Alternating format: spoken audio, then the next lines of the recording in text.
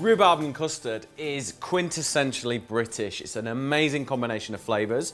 And this shortbread recipe I'm going to show you combines the two together. So first, the rhubarb. So just chop the rhubarb into centimetre pieces. Once you've chopped the rhubarb, just take a baking tray with a piece of parchment paper on and then just transfer the rhubarb onto there.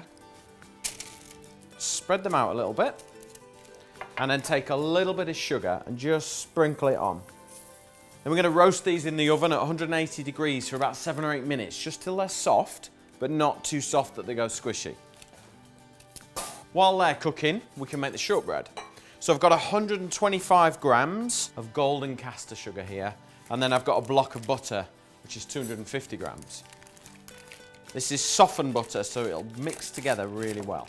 So using the back of your spoon, just cream the butter and the sugar together.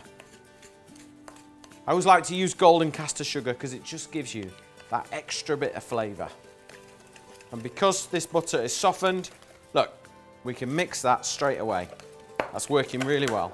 We need 1 egg, just the yolk though. This will give a lovely richness to the shortbread. And then a touch of vanilla. Carefully mix that in. So I've got 350 grams of plain flour. Just add that in. And then to bring the combination of rhubarb and custard together, we need the custard. So we're just going to add a tablespoon of custard powder. And what that does is it means the flour now has that lovely custardy flavour to it. So turn the bowl one way and the spoon the other and just keep stirring it until you get like a crumble mixture. And then just pour your mixture out. Before you get your hands in and mix this together, just take about 1/3 of the mixture and put it back. And then just use the warmth of your hands and scrunch the dough together. And that's our shortbread done. So we'll pop that into a tin in a minute. And then with the remaining mixture, I've got some oats here, really big jumbo oats. Just pour those into the mixture. This is going to become our rhubarb crumble topping. So give that a quick stir. Turn the bowl one way and the spoon the other, and it'll just incorporate it all. Now we've got real texture in there. We've got crunch and we've got flavour. Okay, the rhubarb is just cooked. Take a spoon and we'll just pop it into a bowl. Keep that tray for the shortbread, so just change the parchment paper over. Push that into the corners. Then I want some raspberry jam, so I've got some seedless raspberry jam, but to be honest, if you want strawberry, use strawberry. It's fine. And then take a few spoonfuls of that. And then just using your spoon, kind of chop it together and mix the roasted rhubarb and the jam together. So we've made this new flavour, and it's all about the rhubarb. Okay, let's put that to one side. So back to our shortbread. So all we need to do is take this soft dough and just spread it. Use your knuckles, and you want a thin layer all the way up to the edges.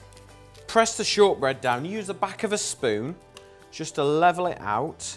It's important to get it all one layer so it all cooks perfectly. So take the rhubarb jam, spoon that on, and then we're just going to spread that all the way over. Spread the jam really evenly, make sure it coats all the shortbread, and then take your crumble mix and then just pour the whole thing right on top of the jam. Just really carefully, using the back of a spoon, move the crumble over the shortbread. Once all the crumble has completely covered all the jam, it's ready for the oven. 160 degrees, 30 to 40 minutes. Look at that. Oh, do you know what? It smells just like rhubarb and custard. It's going to be really hot in the middle. The jam is going to be boiling. But if you can, just take a knife while it's warm and just score it into portions. Once you've scored the shortbread, please leave it to rest for half an hour. Then you're good to go. Just take a big bite and you shut your eyes and just imagine you've got that big bowl of rhubarb crumble topped with custard. It is such a combination. You've got to make this at home.